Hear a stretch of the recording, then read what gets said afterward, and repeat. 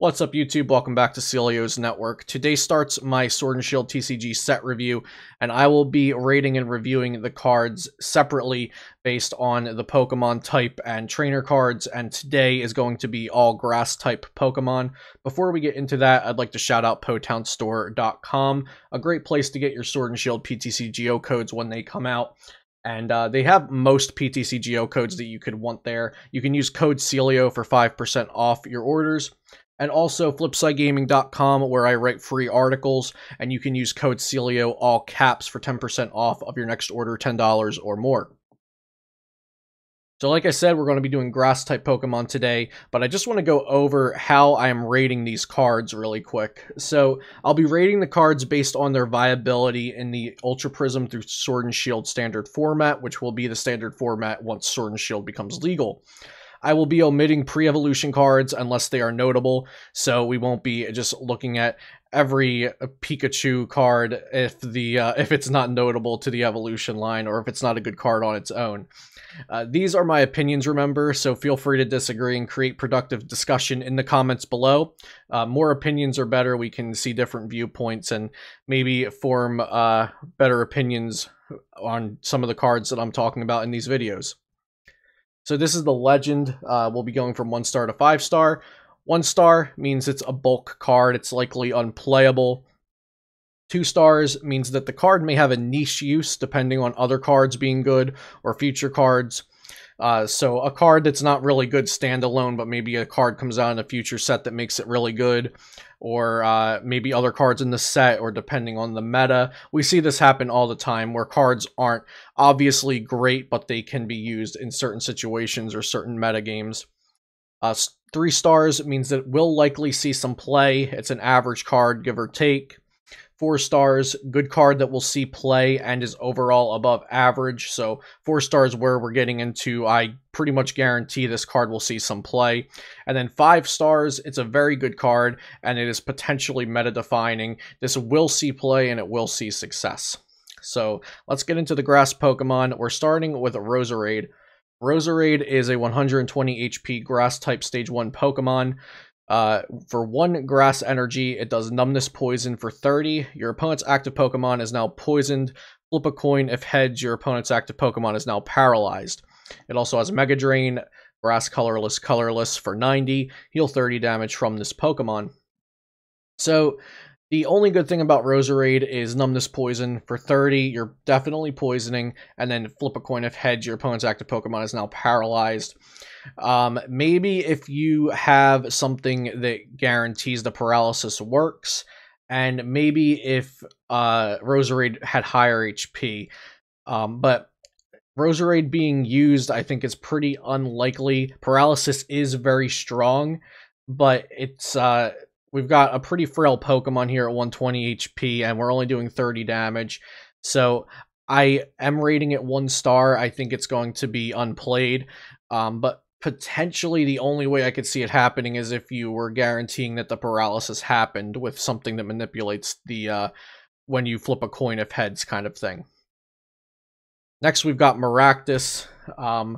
For a colorless energy, it does 20 damage, and then for a grass colorless, it does Powerful Needle 60 times. Flip a coin for each energy attached to this Pokemon. This attack does 60 damage times the number of heads. So we've got a grass Pokemon with 110 HP, basic, I should mention.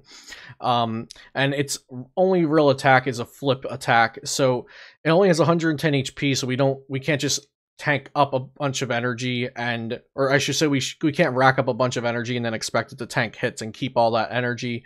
And the attack is based on flips. So again, just like the Roserade, maybe if you were using this in like a deck that accelerates energy, or like the Venusaur that makes your energy count as more energy, and you also have like the Victini that can let you redo flips and stuff like that. Maybe, but it seems very unlikely, so I have rated Maractus at just 1 star.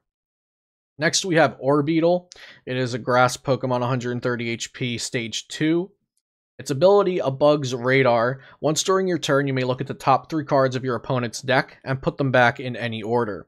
Its attack Brainwave for grass colorless 90 plus. It does 30 more damage times the amount of psychic energy attached to this Pokemon.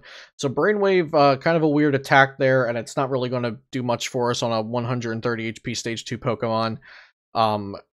It needs grass and psychic energy to even just do 120. But its ability of Bug's Radar, which allows you to rearrange the top 3 cards of your opponent's deck, is very interesting since we know how powerful Chip Chip, Ice Axe, and Hiker, and Trick Shovel, and cards that manipulate the opponent's top deck to control them can be. So this is different than Chip Chip because it puts all 3 back on top in an order. It doesn't get rid of 2 and then put 1 back. And also, it's on a stage 2 Pokemon, so you either have to evolve it up to stage 1, then up to stage 2, or you have to rare candy it. So, I rated it at 2 stars. I do think it could see niche play, but I don't think it's going to be right out of the gate meta. And I do think it has some issues. It's not an exact replica of Chip Chip by any means, because it is on a Pokemon. It's a stage 2. It's an ability that can be shut off and expanded. We are looking at standard here, but it is an ability. It's a stage 2. The Pokemon's not very bulky, and it also works slightly different than Chip Chip. So just 2 stars for Orbeetle from me. Next we have Rillaboom, a grass 170 HP stage 2 Pokemon. Its ability Voltage Beat. Once during your turn, you may search your deck for 2 grass energy and attach them to one of your Pokemon, then shuffle your deck. And its attack Grass, Grass, Grass Colorless, Hammer in for 140. So the attack isn't anything too special, but the ability is something we've seen before, like on Vikavolt, which searched for a grass and a lightning and attached them. This searches for 2 grass and attaches them to one of your Pokemon. I think this will see play. Even if it's not tier 1, maybe it'll be tier 2 or tier 3, but this card will see play. It has an ability that we've seen succeed again and again. Anytime we have something that searches out energy and attaches them, it's usually pretty good. And we have colorless and we have grass targets for this card. I know Rillaboom V and VMAX, I think, are coming out. Or the VMAX is coming out potentially in the second Sword and Shield set for US. So maybe this won't be good right away, but it's definitely a good card on its own just because it has the ability to search out those 2 grass energy, and we know it has potential targets to hit and do well with. Next we've got Eldegoss, grass 80 HP stage 1. So the attack Fluffy Blessing for 1 colorless. Search your deck for 3 grass energy and attach them to your benched Pokemon in any way you like. Then shuffle your deck. Leafage for 30, just a grass. So Fluffy Blessing, search your deck for 3 grass energy and attach them to your benched Pokemon in any way you like. It's a solid energy acceleration. The issue is that it's on a stage 1 Pokemon. Now, if this was on a basic Pokemon, I think I would say that it's pretty solid, but being on a stage 1, it's super questionable. I'm not sure if you ever want to put an evolution line in just to attack with this on your second turn at best. Even if you go second, you can't use it turn 1 because it is on an evolution Pokemon. But it's not complete bulk, I don't think. So I could see it being useful in some kind of situation or scenario where you have a deck where it needs extra setup time potentially, but it's probably just outclassed by using Rare Candy Rillaboom and searching your deck for 2 grass energy right away with the ability.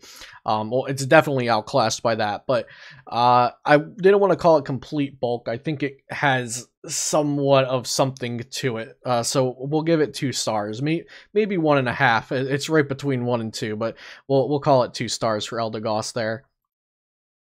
Next, we've got Delmise V, our first V Pokemon that we're looking at. 220 HP grass basic Pokemon.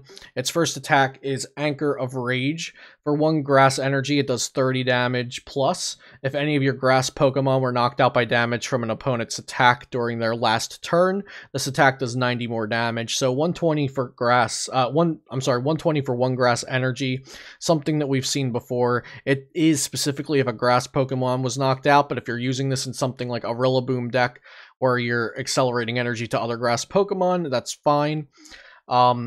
And then Giga Hammer for grass colorless, it does 200. So 200, and then it can't attack next turn.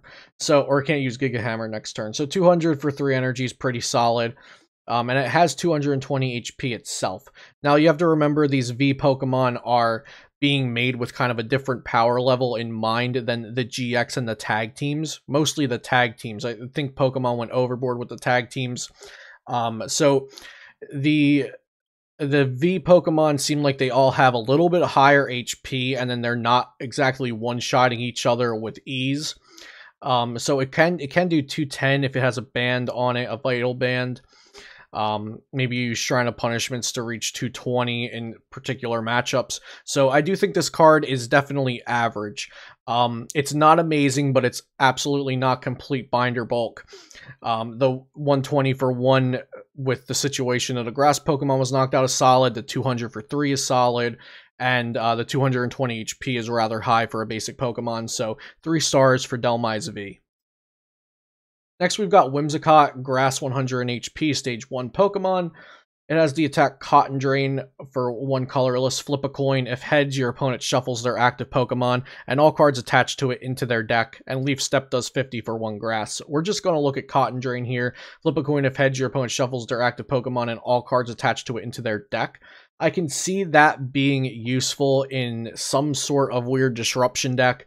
So again, like I said, 1 star is just going to be for bulk. We're going to say this could situationally have a niche use for its Cotton Drain attack, and we'll give Whimsicott 2 stars.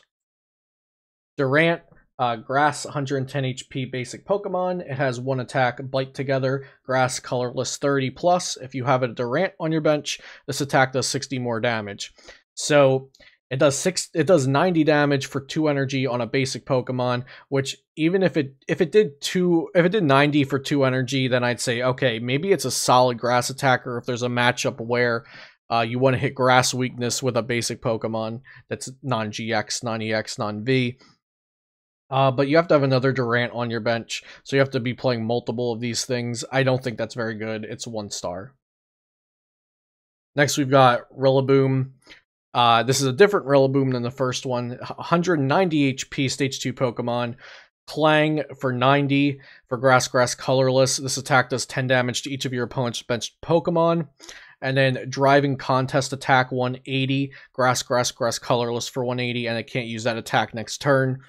So the only reason I have not rated this 1 being complete bulk is because there is a good Rillaboom, which we looked at, and there are some good grass Pokemon, and there can be a grass archetype. And since Rillaboom has 190 HP, that's rather high for a non-GX. Maybe it's worth swinging 180 damage with a non-GX that has 190 HP, or with a single prize attacker, I should say, since we do have V Pokemon now. So swinging 180 with a single prize attacker might have some relevance. I'm just rating it 2 stars, so it's not complete bulk just because of the relevance of other grass cards and the Rillaboom line. But we'll have to see if it can actually have any competitive value.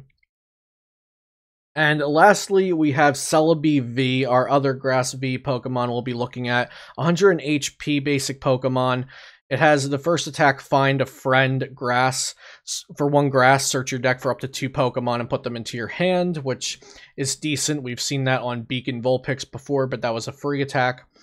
And then we have Line Force, Grass colorless, 50 plus, 20 more damage for each of your benched Pokemon. So if you have a full 5 benched Pokemon, that does 150 for 2 energy. Not too bad. In expanded, of course, it could do a little more with Skyfield, but in standard it caps out at 150, 160 with a Vital Band, 170 if you're using Shrine of Punishment. It seems just okay. It is only 2 energy instead of 3 like Dhelmise has to swing 200, so maybe if there is a matchup where you want to hit grass weakness and 150 does the job, it's so 150 times 2 would knock out the specific Pokemon you want to knock out, and you think having only 2 energy attached as the requirement is important instead of having 3 on a Dhelmise to do 200, then maybe you would play Celebi V. And it also has the Find a Friend, which can be solid if you go second and you need to just search out 2 Pokemon. So Celebi V, not complete bulk, but not very good. We're going to give it 2 stars and say it may have some niche uses. So that's my rating of all of the grass Pokemon in the set. Like I said, I left out any pre-evolution Pokemon that were not relevant, so we're not looking at just piles of bulk here. So these are my ratings for the grass Pokemon that we looked at today. I hope you guys enjoyed this video and kind of the way I'm going to be going over the cards and rating and reviewing them.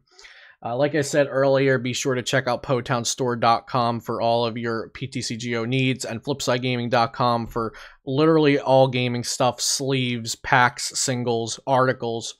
Like the video if you enjoyed this rating and review. Tell me what your favorite grass Pokemon on the screen here is. Subscribe if you want to see more content, and I'll see you next time here on Celio's Network.